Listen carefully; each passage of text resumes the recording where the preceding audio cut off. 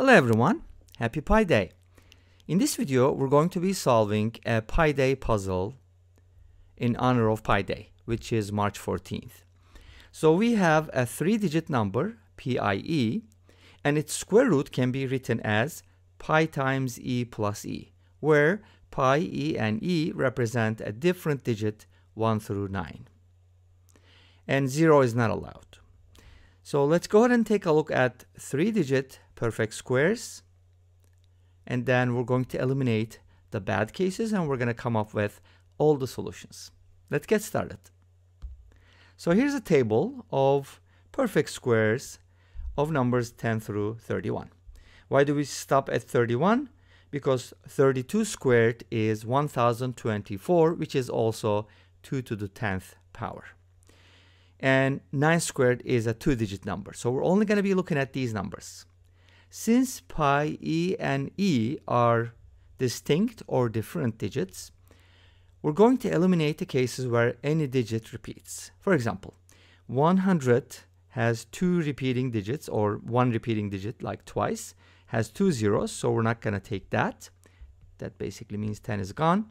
121 is not going to work. 144 is not going to work. So quite a few cases we're going to be able to eliminate. 15 is not going to work. And then what else we have? We have 400, that's not going to work. 441, 484, none of those are going to work. 676 is not going to work either.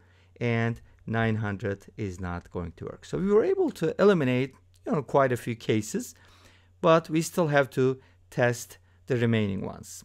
Okay, let's go ahead and take a look. First of all, we multiply the p and the I. So the 100th digit and the 10th digit of this 3-digit number is multiplied, and then the 1st digit is added, and that gives us the answer.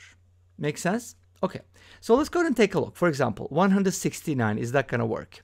So basically what you're supposed to do is take 1 and 6, multiply, and add the 9. So that's pretty much what we're going to do.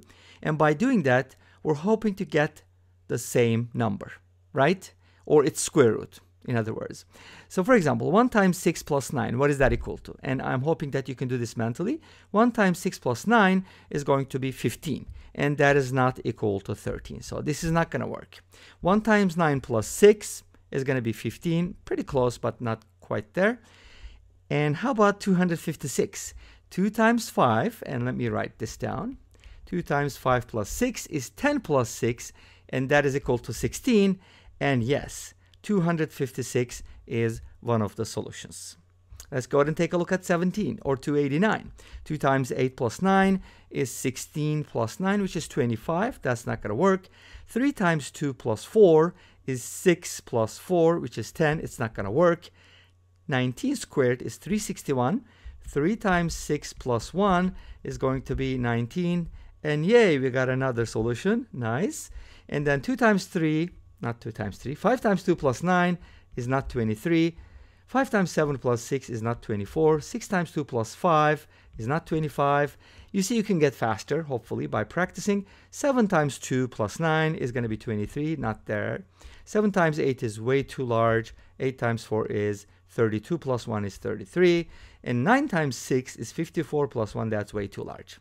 So we end up with 2 solutions for this puzzle, and those numbers are 256 and 361, which means P could be 2, I could be 5, and E could be 6, or P could be 3, I could be 6, and E could be 1.